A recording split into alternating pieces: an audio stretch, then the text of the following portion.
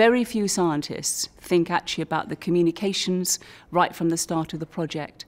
And it is absolutely vital to ensure that research comes out of the lab, comes out of the peer-reviewed papers, and gets into society at large. Communication needs to start right from the beginning of the project. What's really important is that every single research project thinks strategically about where they want to communicate their message, and obviously be really clear about what their message is.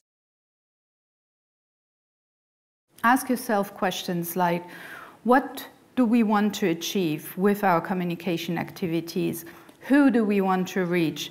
And how can we best reach those? You've got to think about what it is that different stakeholder groups will need from you. Every topic can be made interesting. It's just a matter of framing it in the right way and situating it in a context that actually makes people care about it. It's not only about the results, it's actually about the journey that you're taking throughout the life of a project.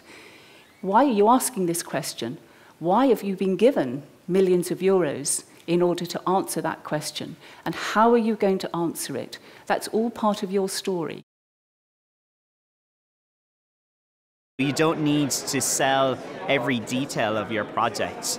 You can just hint at it. And if you use a provocative message and nice artwork, then you can really connect with people on an emotional level, and that leads to a more genuine connection. You have all unlearned emotion and passion in the courses of your careers.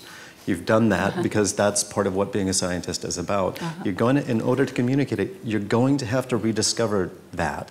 Why did you start doing what you're doing now?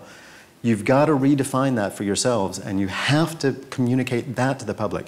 That's what comes through. When I have a guest on camera who's excited and thinks that math is cool, cool, cool, then he can talk about math for 10 minutes and you just want to watch him.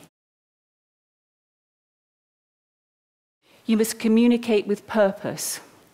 What is it that you want to happen as a result of that communication in whatever arena it is? If you create an initial reaction and interest, which may happen through a mass media pickup of your topic, what do you want to happen next? What are you going to do with the people who engage with you, who come back to you with queries and questions? How are you going to take that forward? It's really important in this new world of communications that you think outcomes, not just outputs. A few years ago, it was perfectly okay to talk about you printing 5,000 brochures. The question you now need to ask is, where did those 5,000 brochures go?